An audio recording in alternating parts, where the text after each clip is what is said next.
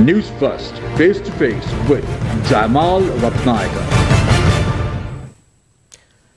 Without justice, even the most heinous crimes go unpunished. And justice in Sri Lanka is something that all of our people wish to be served to the wrongdoers. Why I say this is, if you recall, over the past few months, from last year to this year, there were a number of incidents reported from state hospitals island-wide where substandard medicine was administered on patients, and that caused them to be either disabled or to lose their lives. And now there has been an investigation initiated on that matter. A judicial process has also been initiated, and more recently the former health minister, who was the environment minister up until 2 days ago, has also been arrested and remanded.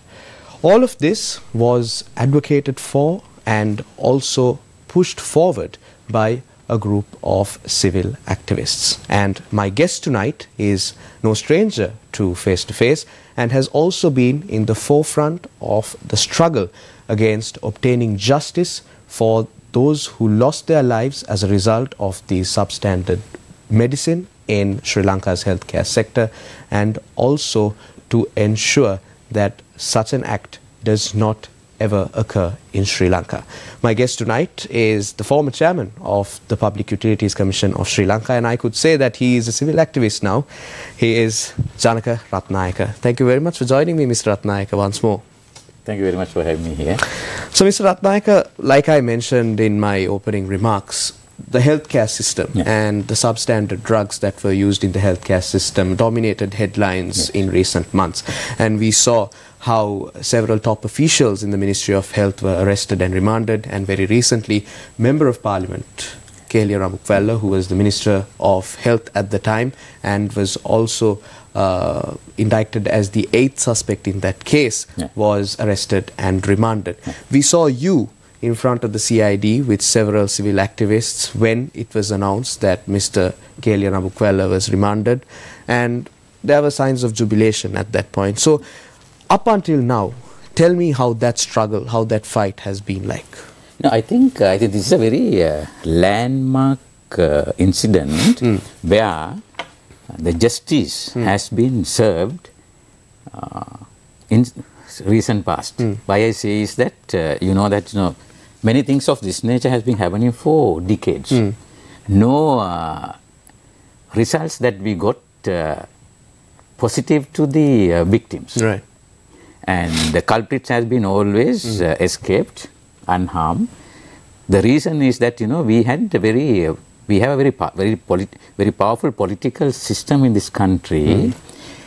You can probably politicians of this nature can escape committing any crime. But this time, with the support of many pressure groups, especially civic activists, the public and the media played a major role. And people do not know my role behind the scene. But we have been always with the right pressure groups to pressurize and to get the justice for the people. And sometimes people talk of my involvement also at the last moment. Why is he coming forward and trying to claim? I am not trying to claim anything. I have been fighting for the people for last maybe a couple of years.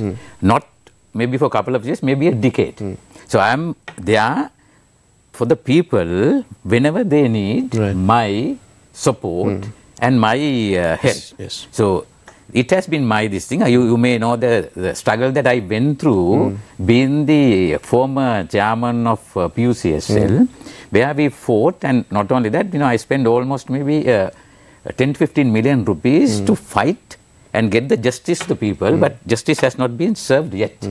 So court process is lengthy, but in this particular situation, I think the justice is served, and we saw for the first time in Sri Lankan political history, or maybe in judicial system, that the cabinet minister has been apprehended and remanded.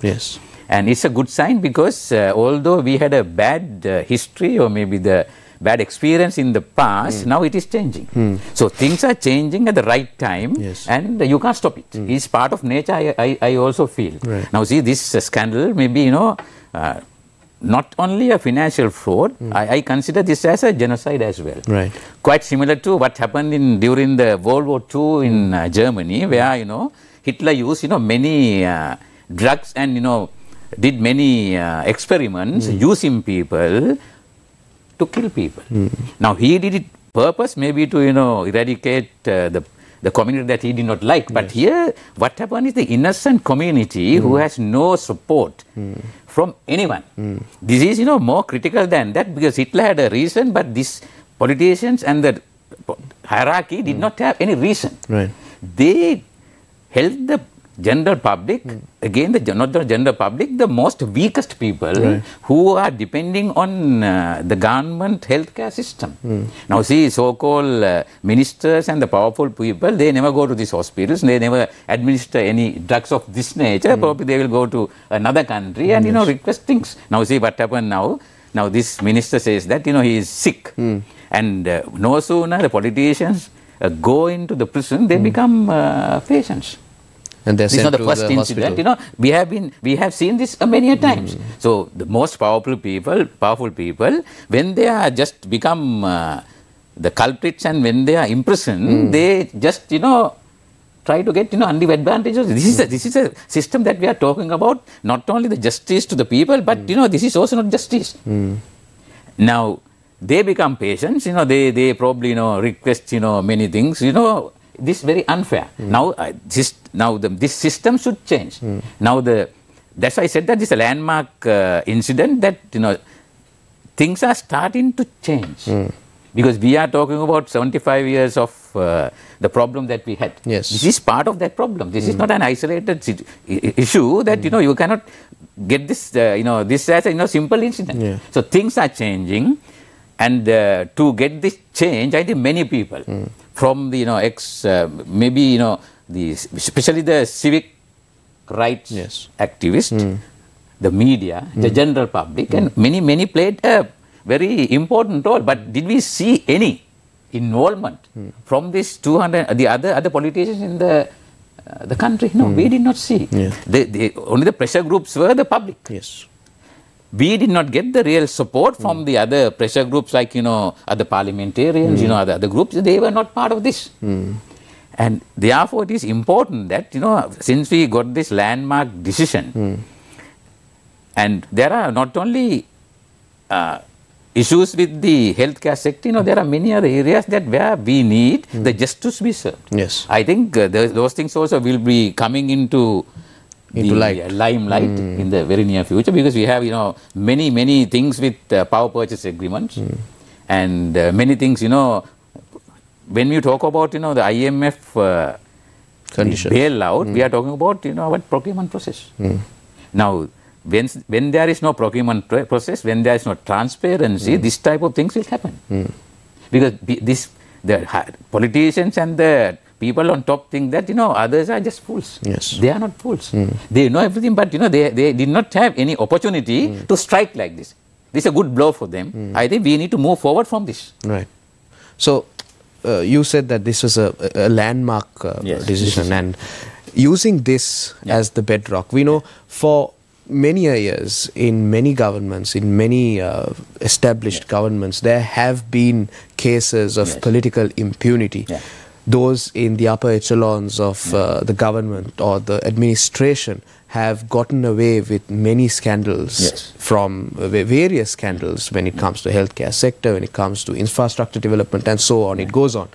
But do you believe that this can be used as the bedrock to eradicate that political impunity to those who thumb their noses at the sight of not following due process, those who think that they can engage in corruption and get away with it simply because they hold high power and high offices in a certain administration? Do you believe that this is going to be the start of many sectors? And now you spoke about civic groups and pressure groups. The healthcare sector is only one sector that is shrouded in corruption and malfeasances. But like you said, the power and energy sector, the infrastructure sector and so on, the highways and so on, there are so many allegations that have been brought forward over the years. So do you think these pressure groups will now turn their attention towards those sectors as well to highlight the corruption that has been taking place and ensure that justice is served?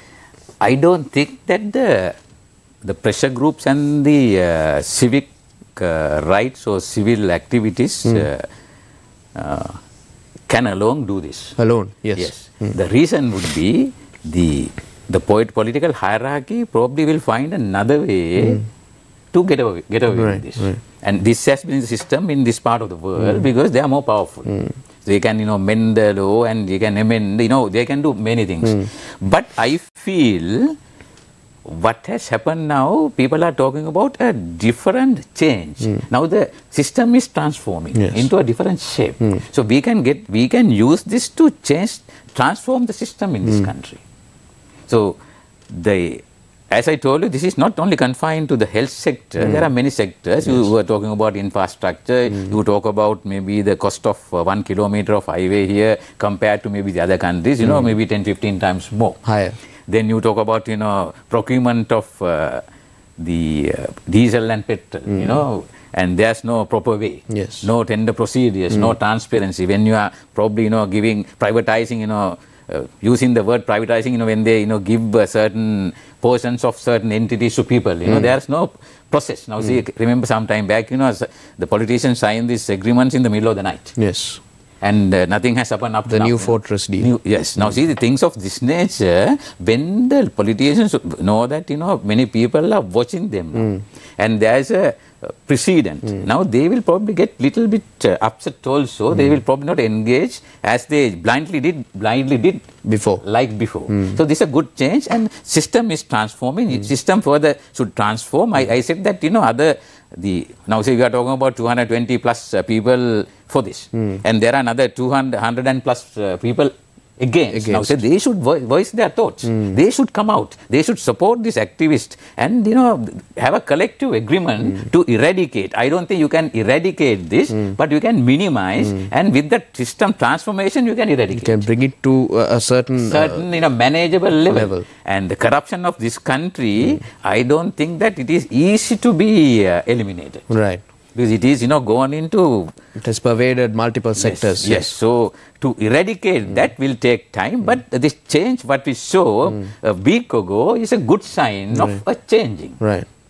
So, what we need to see is now, like the health sector, see the other areas where this pressure needs to be built up. Right. So let's touch on that, Mr. Ratnayake. We know, and our viewers also know, that you're the former chairman of the PUCSL. You were also removed as the chairman of the PUCSL by Parliament, but many people attribute it to the fact that you were trying to protect the rights of electricity consumers in this country. And we know that even the power and energy sector is mired in corruption in Sri Lanka. There have been allegations, there have been stories that have come out of those corrupt activities. So shed some light to me and our viewers about some of those corrupt dealings, the misdealings and the discrepancies in the power and energy sector.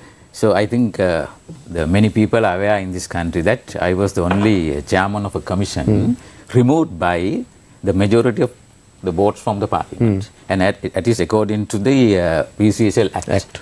And we leave aside, we leave that aside and talk about maybe the corruption that take place in this, entities. Now you say we were remember maybe 1.5 years ago at the COP meeting at Parliament, I said the fuel prices could be reduced, and the formula published or maybe the tweeted by the minister is just just numbers, and there's no particular formula. So you have the import cost, then you add the supporting or maybe the other cost to the import cost, and you say this is a price. Okay, so there was no scientific basis. Okay. And I said that fuel can be given maybe 200 rupees less than the price of that time. Okay. And it was proved maybe after some time, because at that time at the COP meeting, even COP chairman said that maybe to at Aegis department, Auto General department to do a proper calculation. So it has taken almost 2 years. They have not done it because they are unable to do it because then it will be exposed. Now again, there is a case pending at bribery and corruption that they are going to look into the corruption of fuel imports. Right. So it is been taking place at the moment, and the other thing that I'm going to talk about, since I was into this power and energy sector. Yes. Now you were talking about power purchase.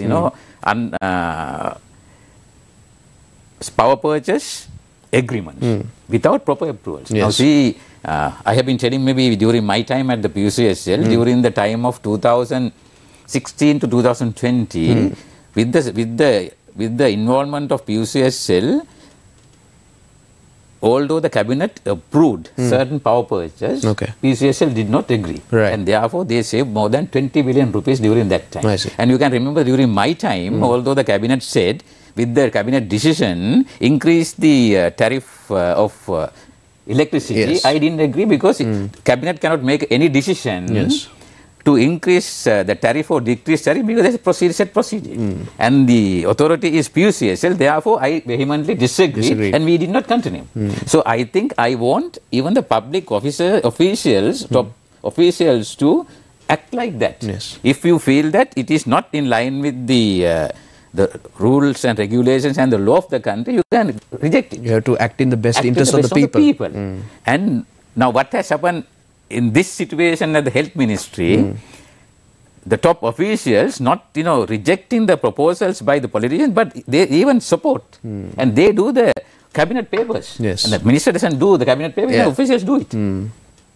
And that's why I said that the SLA's officers, the people at top should know, and they are more conversant in administration and the procedures. Yes, more than the they know minister. better than the minister. Minister will come and I also say that you become minister today, next day morning you know everything. Yes. Like what happened to Power and Energy Minister. He was just from the Minister of Fisheries. He took over as the Cabinet Minister of Power and Energy. He thought that he knows everything. Right. So this is completely wrong. So they need to get proper officials and get the advice of them and go by the rule of the books and the rule of the country and the other according to the acts, and then you do the things. Right. Then they can also escape, and the officials has to be careful. Now see, we are talking about only one powerful minister who was in the cabinet. Yes. Now how many officials are in prison? Going to be linked. Yeah.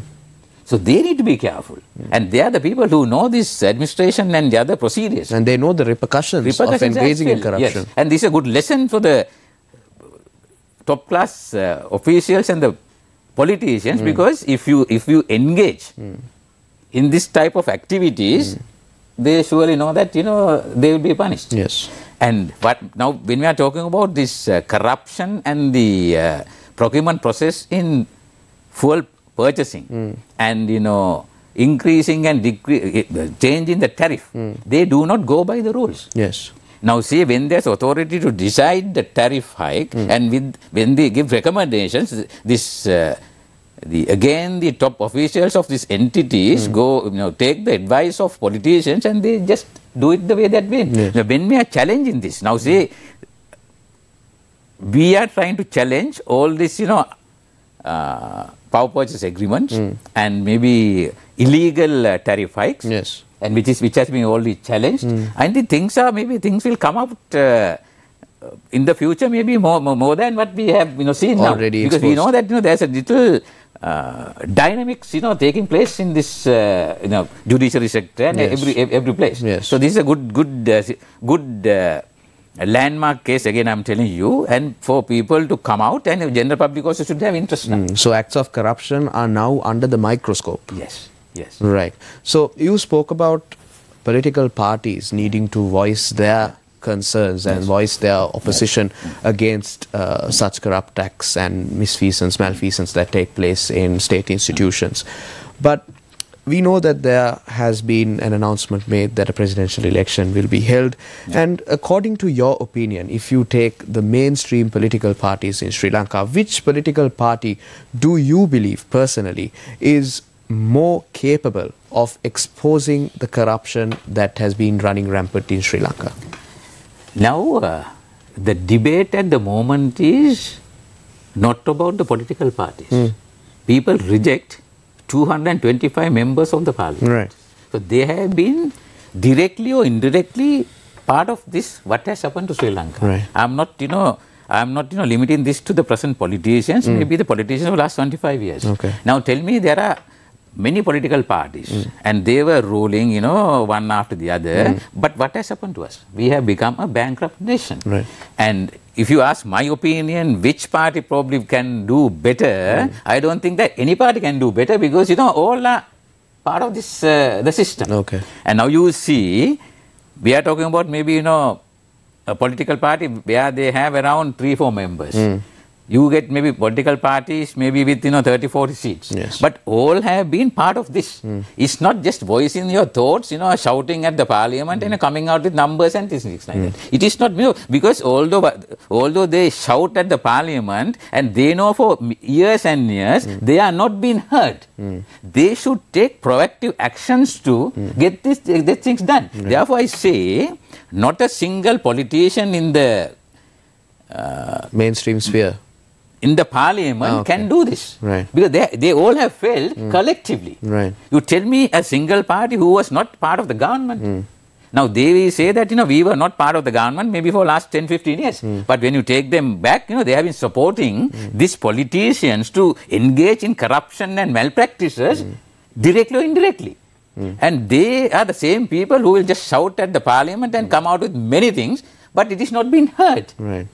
No point in just talking, unless you get that, get some action to be, to be initiated. But we say, the people said 225 plus 1 should all leave. Yes, the 226 plus the president and the 225 in parliament should leave and they should resign. But at the end of the day, if the fact of the matter, Mr. Ratnayake, is there needs to be a president to run the country, there needs to be a parliament. If you're saying that all mainstream political parties in Sri Lanka are complicit with corruption and what Sri Lanka has experienced over the past 2 to 3 years in its economic downfall and the crisis, what is the alternative? Who will the people vote for? Alternative would be, now see, we have seen a failure of our economy and the country, now we have become bankrupt. Yes. All because of this activities of these ignorant politicians who do not know economics or management or foreign relations, things like that. But they talk big, in parliament and elsewhere. What we need is maybe, now see, we have given, we look at last 20 years, for many, so some reasons they have changed and got few people to run the country. Right. But they all failed. Why they failed? Because they lack of common sense.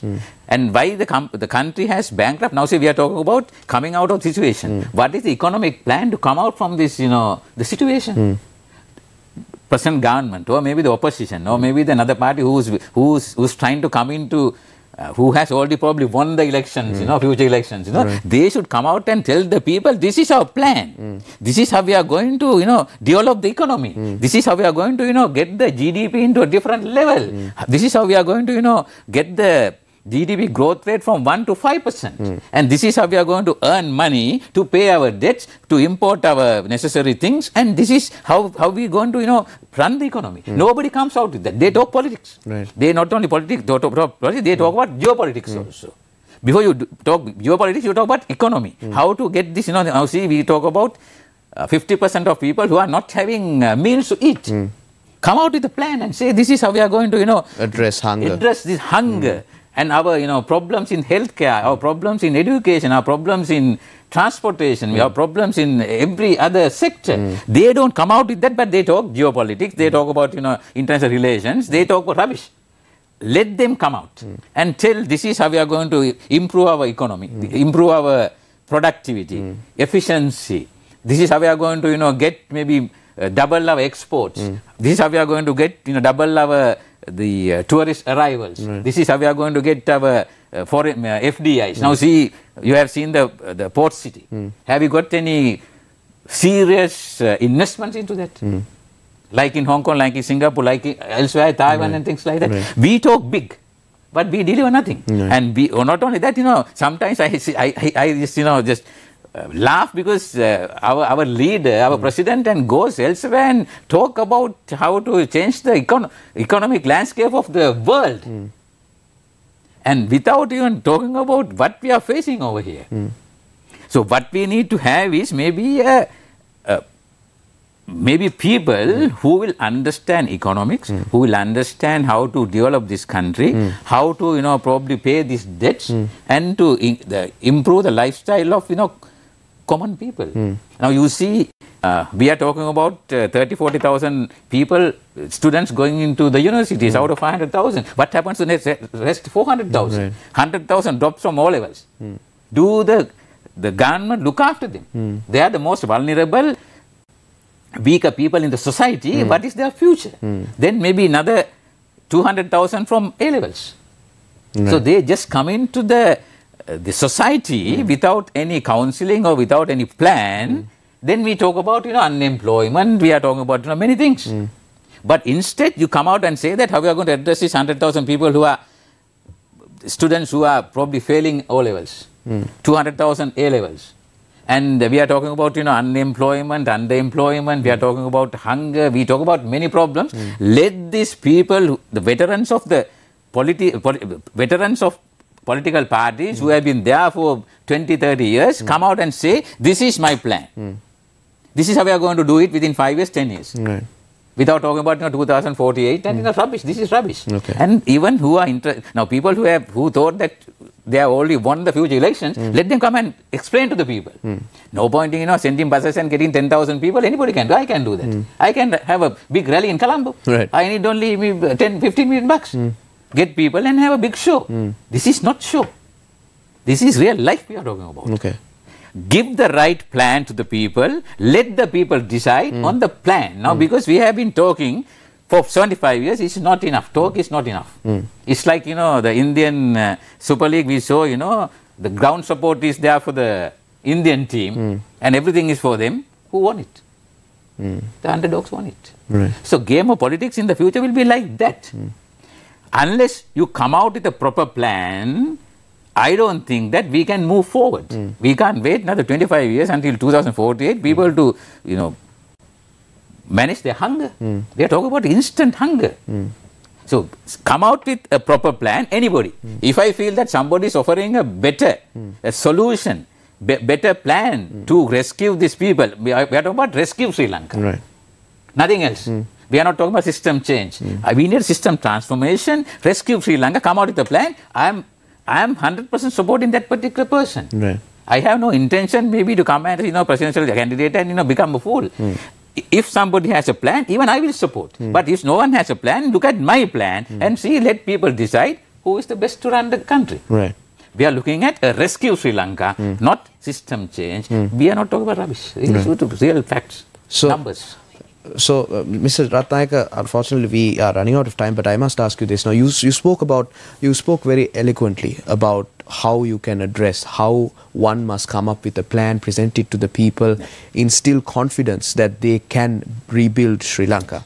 And you're someone who has now been very vociferous about the decisions of the government on how you can eradicate corruption or manage corruption and develop the country. So do you not have any intentions of joining politics? There's a presidential election coming up, because this is a very open-ended spectrum these days that we are living in, because no one is confined to traditional political parties. At least in Colombo and its suburbs, no one is confined to traditional political parties because everyone is looking for an alternative. So are you going to be that alternative in the future? I have already declared my presidential candidacy, and people may not know all these civil activists and many are behind me. Right.